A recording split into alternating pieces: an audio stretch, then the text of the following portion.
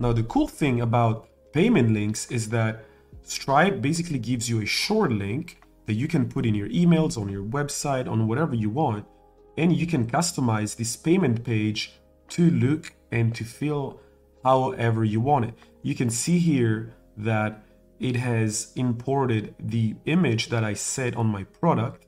So the Book of Nothing, I set it like a nice little image that I found randomly on the internet. And then here you can customize your payment link to have, the collection of tags, the address, if you're trying to send something physically, which in this case, might as well, I could even enable it.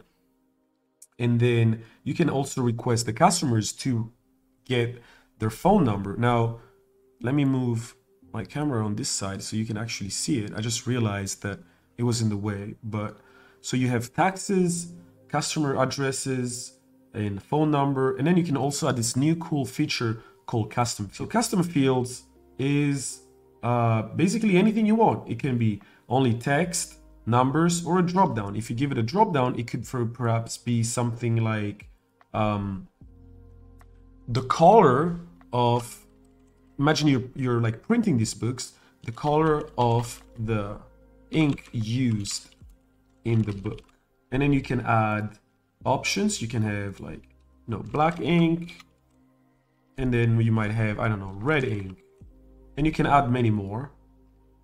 You can mark them as optional if you don't want the customers to have to, to complete this.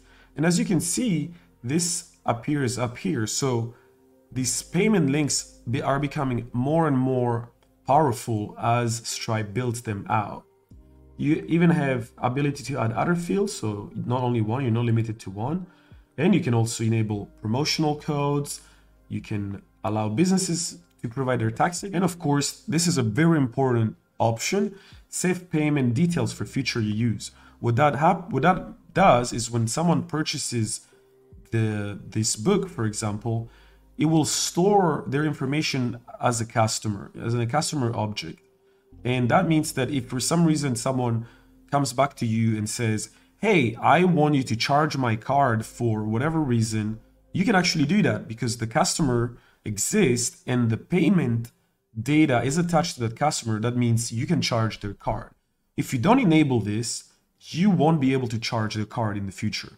So this is a very subtle but interesting option that I would always consider enabling if I think this is not a one-off payment from this customer. So there you go. So let's create this this link. So I click it and there you have it. I already have it up here, my buy.stripe.com.